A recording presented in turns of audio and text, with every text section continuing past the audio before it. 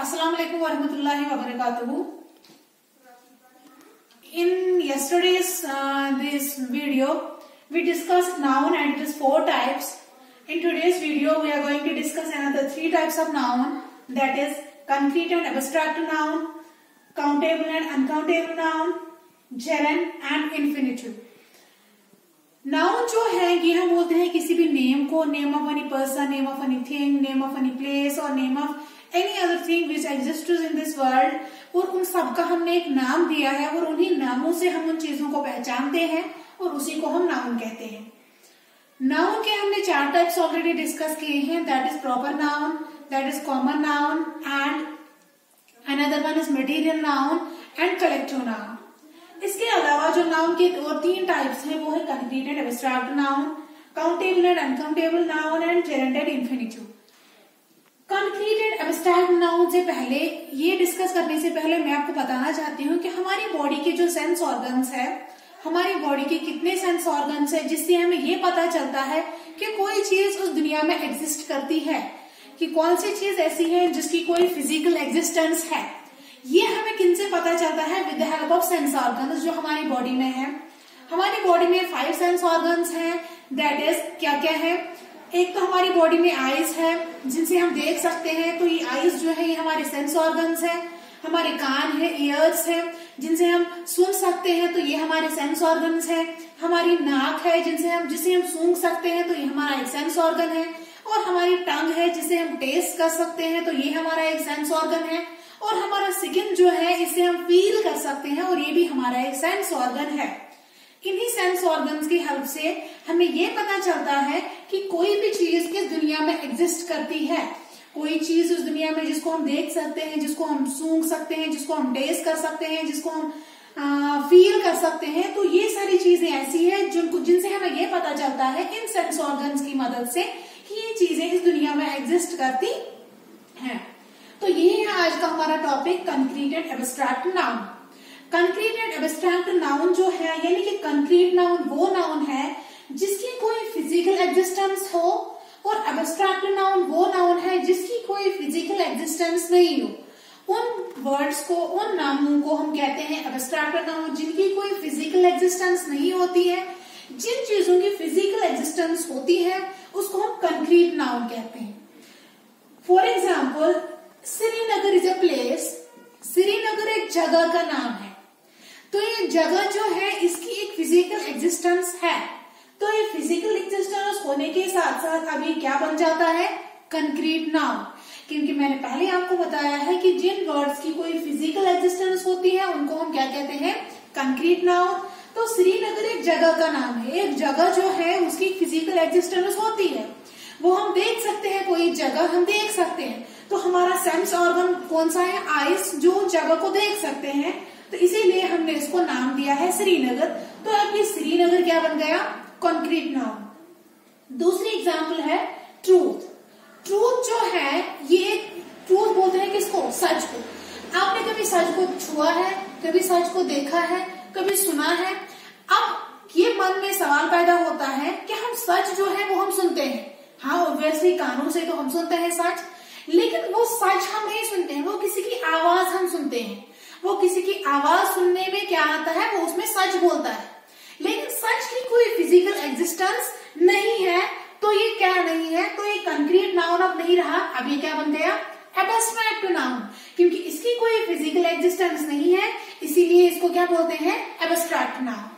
और सच जो है ये हम किसी की आवाज सुनते हैं, हम सच नहीं सुनते हैं. हाँ, another example is grief. Grief means क्या होता है? कोई गमगीन होता है ना, कोई दुखी होता है, तो किसी का दुख जो है वो आप फील कर सकते हो.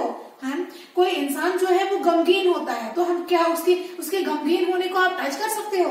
जो इंसान के गम होते हैं, किसी इंसान के किसी के दुख होते हैं, उनको ना हम टच कर सकते हैं, ना हम फील कर सकते हैं, ना हम देख सकते हैं, ना हम सुन सकते हैं, बल्कि हम क्या देखते हैं? तो अभी ग्रीफ क्या हो गया?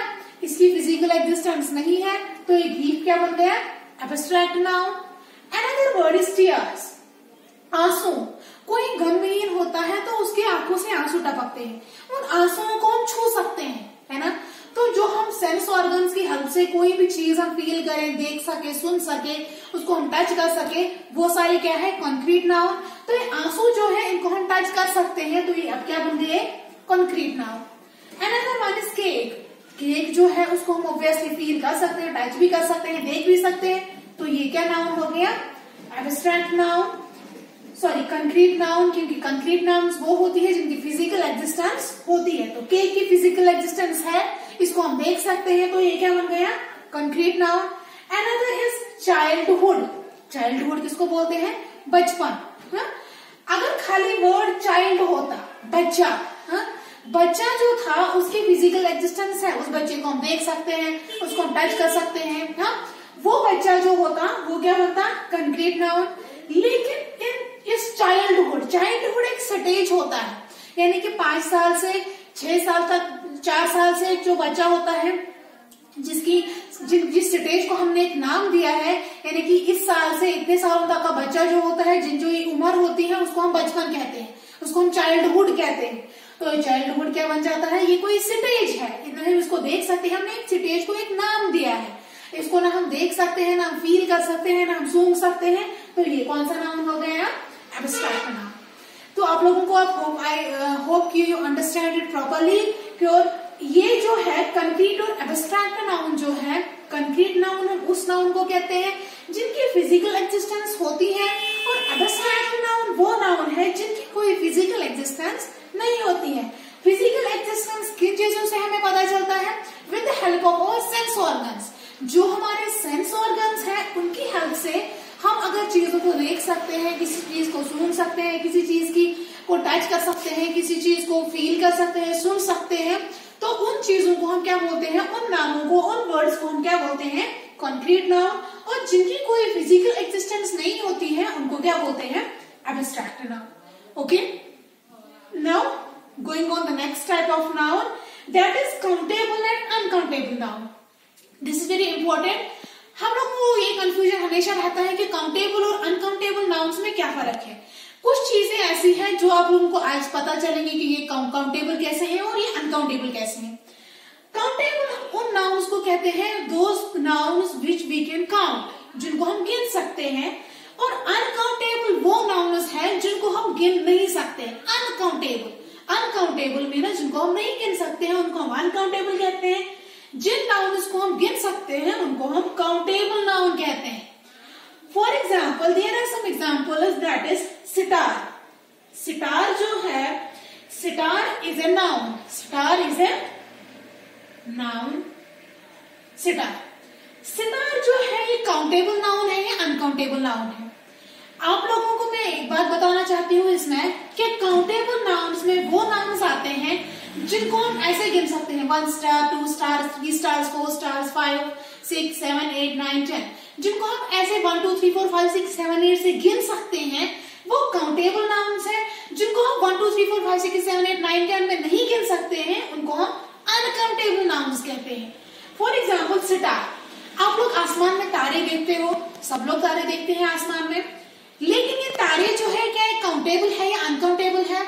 आज मैं आपको बताना चाहती हूँ कि ये स्टार्स जो है काउंटेबल है। आप लोगों को शौक लगा होगा कि ये काउंटेबल कैसे है, क्योंकि हमने भी आज तक यही सुना था कि स्टार जो है वो अनकाउंटेबल है। ये अनकाउंटेबल नहीं है, this stars are, this is a countable noun. ये हम गिन सकते हैं, इम्पॉसिबल नहीं है, ये पॉसिबल है।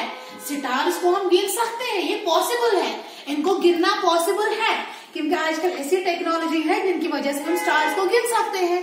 लेकिन इम्पॉसिबल कोई चीज ऐसी हो जिसको गिनना इम्पॉसिबल हो, उसी को हम अनकाउंटेबल कह सकते हैं, उसको हम काउंटेबल नहीं कह सकते। हम ऐसे नहीं बोलते हैं there are 7 stars in the sky, बोलते हैं ना कभी कभार हम आसमान में 2, 4, 5 तारे देखते हैं, तो हम बोलते हैं ना there are 4 stars in the sky, 2 stars, 5 stars, 7 stars, 10 stars, 100 stars, 19 stars, है ना, 1000 स्टार्स। ओके, तो ये 1, 2, 3, 4, 5, 6, 7, 8 से हम गिन सकते हैं, तो स्टार्स जो है अभी क्या बन गया, countable noun. Okay, another is here. For example, आप लोग बाल निकालते हो, किसी के बाल से 2 बाल निकालते हो या 3 बाल निकालते हो या 4 बाल निकाल सकते हो, उनको आप क्या बोलते हो, कोई कितने बाल से, 1 हेयर।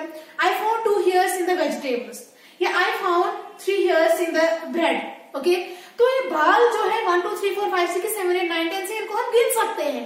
तो आगे हियर क्या बन गया, countable noun. Okay, we can count the here, so that is countable noun. Another is boy. Boys जो है अगर हजारों की तादाद में भी होंगे, लाखों की तादाद में भी होंगे, 10 होंगे, 15 होंगे, 4 होंगे, 8 होंगे, इनको हम गिन सकते हैं। 1 boy, 2 boys, 100 boys, 1000 boys, 10 lakh boys, तो ये इनको हम गिन सकते हैं। तो बॉयज अब क्या बन गया, countable noun. Another is pen. Pens को भी हम ऑब्वियसली गिन सकते हैं, 1 pen, 2 pen, 3 pen, 4 pen, 5 pen, 6 pen, 7 pen, this word is also countable noun. Our next is uncountable noun. Next is uncountable noun. यानी कि वो नाम जिनको हम नहीं गिन सकते उनको हम अनकाउंटेबल नाउन कह सकते हैं। For example water. वाटर जो है, पानी जो है, इसको आप गिन सकते हो 1 वाटर, 2 वाटर, 3 वाटर, नो नहीं ना, ऑब्वियसली नॉट। तो इसीलिए वाटर जो है ये अनकाउंटेबल नाउन है, क्योंकि इसको हम नहीं गिन सकते 1 वाटर, 2 वाटर, 3 वाटर्स, है ना। गोल्ड, आपके पास गोल्ड की कोई रिंग है, आप उन रिंग्स को गिन सकते हो। आपके पास बहुत सारा गोल्ड है, सोना है, आप उसको गिन सकते हो, 1 गोल्ड, 2 गोल्ड, 3 गोल्ड, 4 गोल्ड, नहीं ना, तो वो क्या है, अनकाउंटेबल नाउन। ब्लड, ब्लड जो है आप इसको गिन सकते हो, इसमें 1 ब्लड है, 2 ब्लड है, 3 ब्लड है, 4 ब्लड है, नहीं ना, हम ग्राम्स में देख सकते हैं ना, इसकी कैपेसिटी देखते हैं, लेकिन ये अनकाउंटेबल नाउन है, इसको हम गिन नहीं सकते हैं। मनी, मनी कैसे अनकाउंटेबल है, अगर रुपीज होता, फॉर एग्जाम्पल इसमें कंफ्यूजन ये रहता है कि अगर रुपीज होता, 1 रुपी, 2 रुपी, 3 रुपीज, 4 रुपीज, या नोट होता, 10 रुपी का नोट, 100 रुपी का नोट, 1000 रुपी का नोट, वो काउंटेबल था, क्योंकि वो हम गिन सकते हैं। हाँ, 2000 रुपीज नोट्स, 5000 रुपीज नोट्स, हाँ, लेकिन मनी जो है, पैसा जो है, ये अनकाउंटेबल है। आप ऐसे कह सकते हो 1 मनी, 2 मनी, 3 मनी, 4 मनी, नहीं ना, तो ये क्या है, uncountable noun. Another is sugar.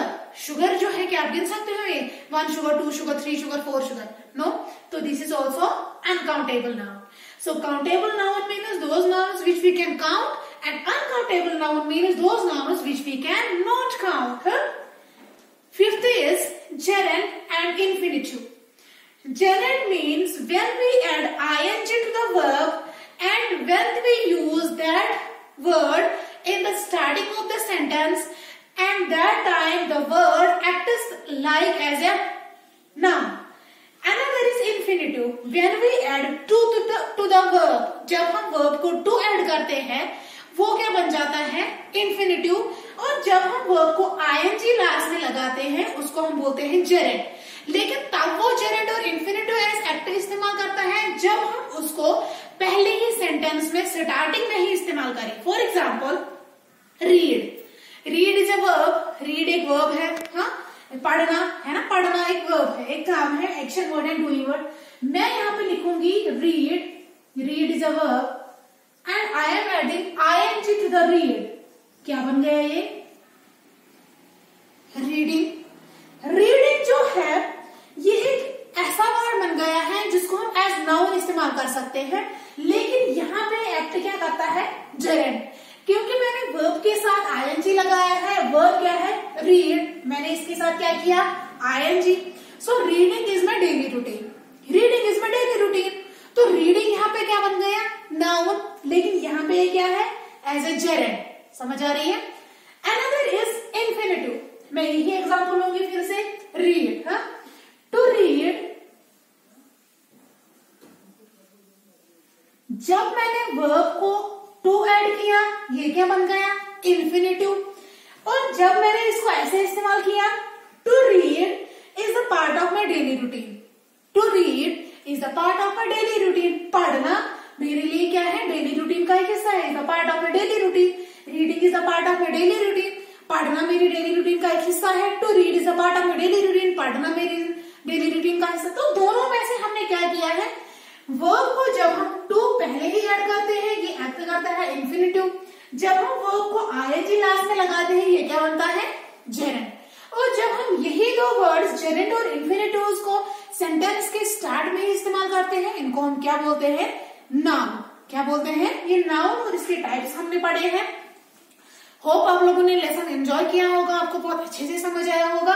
Noun जो है ये नाउन नाम होता है किसी भी चीज का, किसी भी जगह का, किसी भी शख्स का, हाँ, और इसके टाइप्स कितने हैं।